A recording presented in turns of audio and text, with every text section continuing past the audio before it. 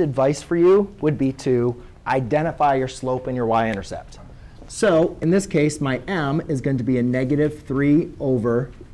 All right? Again, if you don't have your slope as a fraction, rewrite it as a fraction. If it's a whole number, always put it over 1. Now, a lot of students say, well, the negative's in front. Should the negative go above or the negative go below? And my answer, response to that is it doesn't matter. -4/2 is equal to 4/-2, which is equal to -2. Do you guys agree? It doesn't matter if the negative's up top or bottom. OK? That's all just going to depend on how you guys want to graph. And the y-intercept is the coordinate point 0, 6.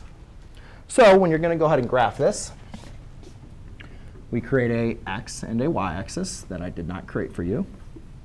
And then we simply plot the point 0, 6, 1, 2, 3, 4, 5, 6.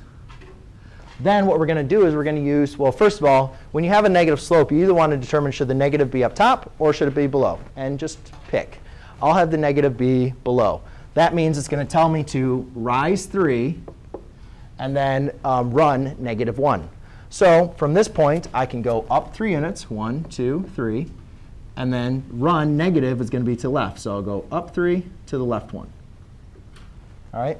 You could also have this as a -3/1, which would tell you to go down 3 to the right 1. And 1, 2, 3. My graph is not really that good. And remember, you always do your slope from your y-intercept. And then you simply just go ahead and connect your points, which I didn't do the best graph. But does anybody have any questions on this? No? Good? OK. Well, that was quick and easy.